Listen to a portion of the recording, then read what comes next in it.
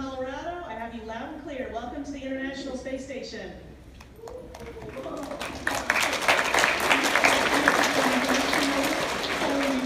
In Evans, Colorado. Can you distinguish between Earth turning for day and night or seasons when you are in space for a long period of time?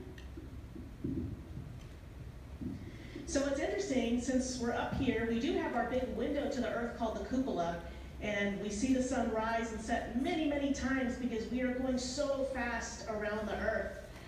But to us up here, honestly, we have our daytime, we have our nighttime. At nighttime, we turn off the lights just like you would in your own house before we go to bed. And so we kind of maintain a normal schedule just like you would at home.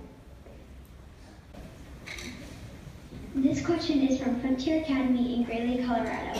What is the importance of going to space? You know, I'm glad you asked that question. People, I think, don't ask that question enough anymore.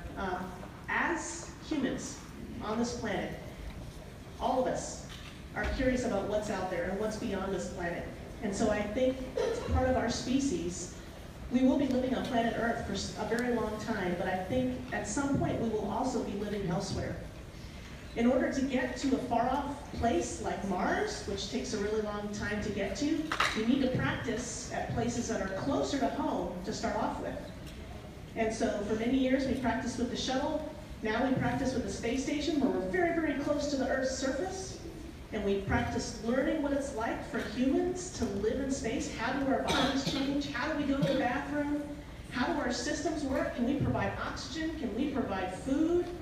And then we learn how to do that really, really well, and then we take another step out further and further and further. Because I think it's really part of our destiny to explore what's out there. We can't stay in one place forever. And so it's really neat to see engineers on the ground, and I know that some of you who are in school right now, when you grow up, you're going to be part of this team that is going to take us to Mars. Or you may be the first person that goes to Mars. I'll be too old for that, but you're not too old for that.